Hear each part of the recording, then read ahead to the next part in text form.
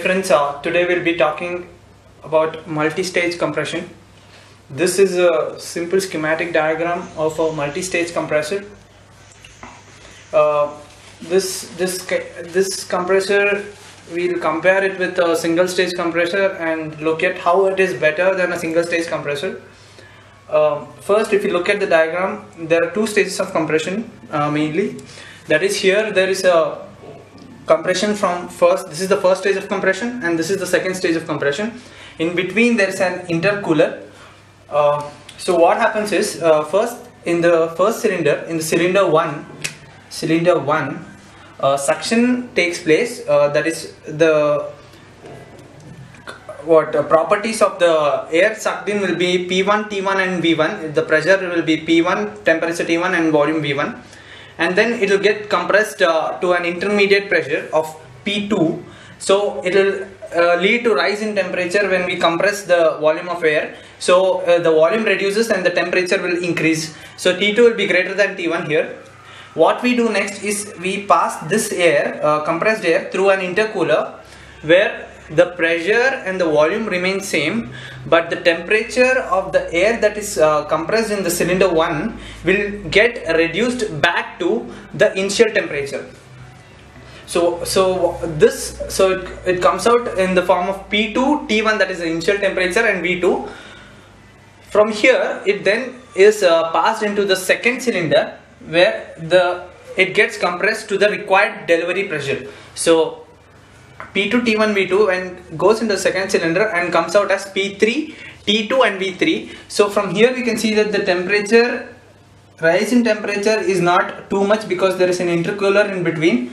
So this is one of the main advantages of a multi-stage compressor.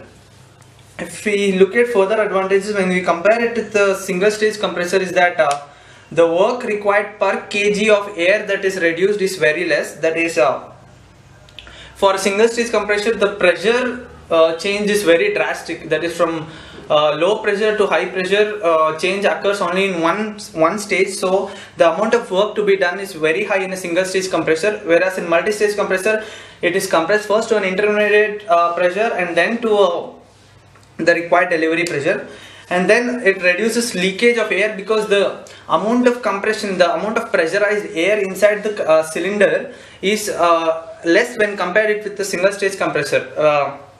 In a single stage compressor, the material should be very good so that there is no leakage of air, because it occurs only in one stage and the pressure inside the cylinder will be very high.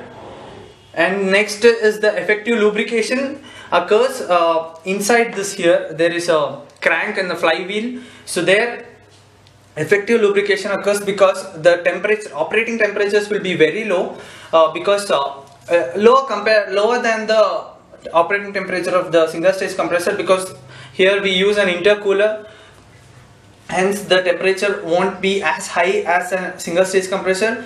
And the second and the next advantage, again it is due to the low temperature, is that cheaper materials can be used. That is, you need not need materials that resist high temperature or high pressure, because in a multi-stage compression we do it in two stages or two or more stages, hence the materials that we use can be of lower grade.